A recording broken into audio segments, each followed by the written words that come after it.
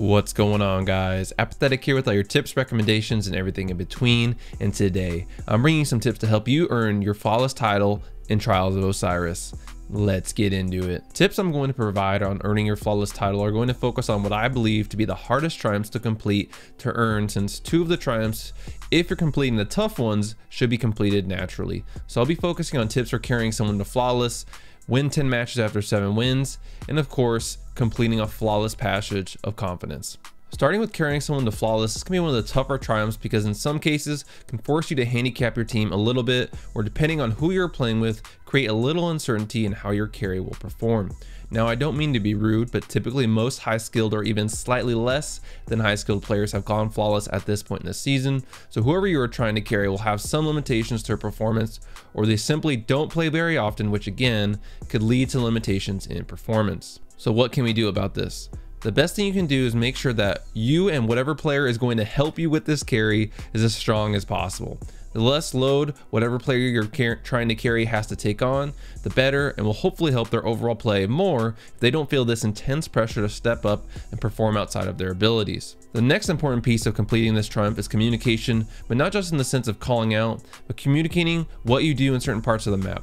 Things like what areas you like to push, where you are expecting your teammates to push, and calling out if you're simply trying to bait the enemy team to open things up for your teammates. These things can help your carry or a less skilled player have a better idea of how you play and what you expect in certain situations, which ultimately will give them more information to make better decisions and play better around the higher skilled players on your team and fill a role instead of them feeling like they have to do too much.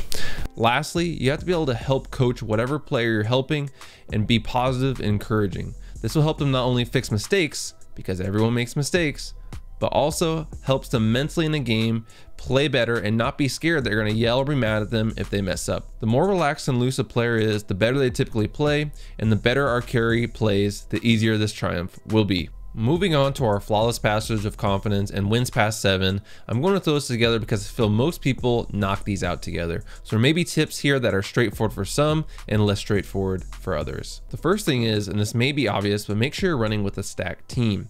Now, a stacked team people sometimes mistake for being 3 players who are all really good. While there is some truth to that, there is also the case where throwing 3 highly skilled players together can generate other issues. They all have playstyles that are far too similar or too different, and this can cause players to clash, which can generate unnecessary frustration. You want to find a team where you guys bring out the best in each other, and there can be an open line of communication on what's working and what's not.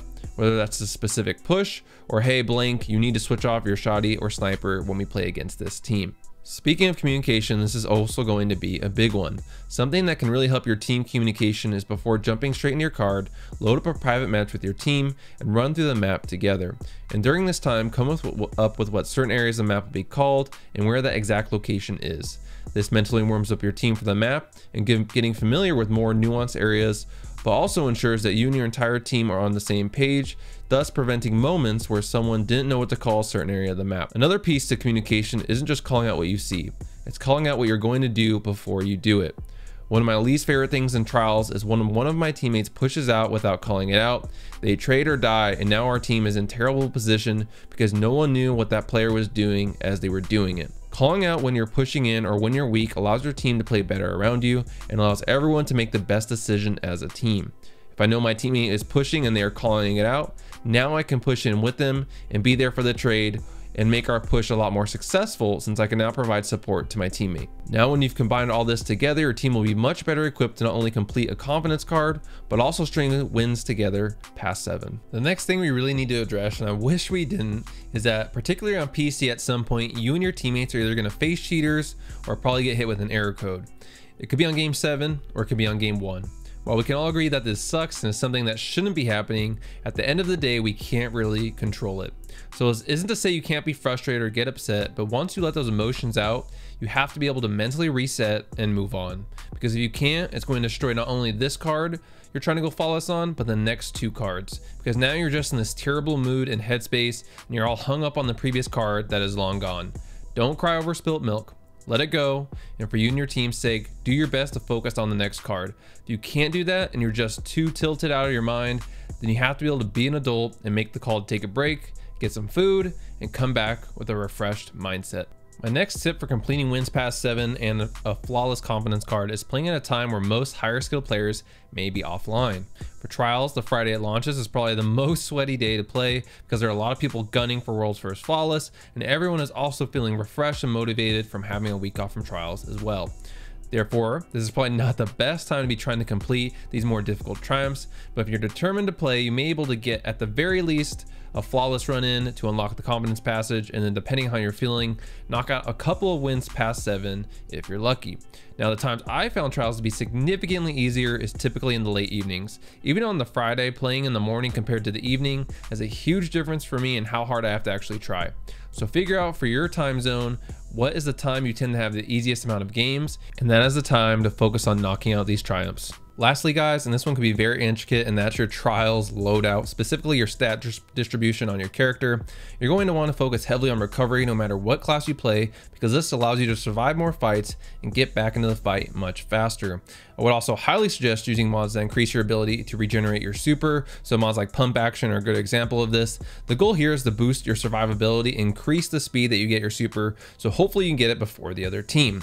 Now, if you guys are looking for more details or want to see what I run specifically, then I'd recommend checking my Trials loadout video. I'll link it down below for you guys, where I cover things a little more in depth, and I don't want to dive into all that here in this video when I have a video dedicated to that for you guys. With that, guys, that's going to wrap up this video. If you enjoyed, please like, share, and subscribe. It's a free way to support me. And also don't forget to follow me at twitch.tv/Apathettic. We've been streaming a lot there lately, so it's a great place to catch some of my Trials gameplay live. Also interact with me directly, and I'll catch you guys in the next one. We're going to try to beat that Dawn. He's not peeking it. Just run, Yeah, like always. I headshot him. I'm running. He's regenning right now. He's regenning. Running inside. One guy is on my orb. But if you pop, you can res me. Yeah, I will. Wanna let's wrap back to Jamie's orb. I see only a Titan on me now. Oh, wanna pop? There's a Titan on my res. Alright. Alright, yada. See, he juked him right there. He broke his ankles. Windows. Here it is. It's fine. It may just be a little longer. Sniping at the very back. They use one Pushing shot. inside. I use one. Got him one. I need my hit. Take right here. Tag. Oh shit, 118. I killed one. He's weak right now. After you got that. Come on, believe in Habana. Habana Club. Your daddy. Calm down there. Oh shit, I didn't know from there. See if I can catch the sniper. We're halfway back to my grenade. Let me on top of boxes. I just don't want to peek this. I got one. Nice. Shoot that shit. One shoot shot that on the shit. left. One shot on the left. If you can throw a nade, he's dead. Got him. Right there, one shot. That's a kill. He's one, no hold, nice. Oh, all this ammo. A lot of ammo, yeah. Very nice. Yeah, these guys didn't look like good players from the very beginning. They start respawning on us 4th round. The sniper's gonna be there. He's just sniping. Sniping right side. There's 2 snipers now. Either 2 snipers or 1 sniper. 10. Still. Yo, I Pushing up through put mid. tags on all of them. What's he looking at me? Nice. Sniper body. He's one inside upstairs. Facing him. He's dead. He's no health inside stairs.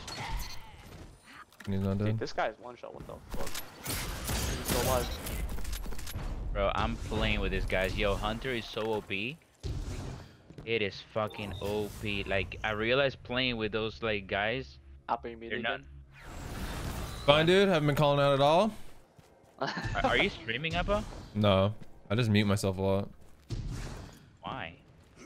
I'm just like doing stuff, and I don't want you guys to have to like listen to my Heavy is shit. Oh, never mind. Got one. I need it on heavy. I don't know if it's gonna do much. Yeah, they're not touching it. Sniping on the stairs. Good ball.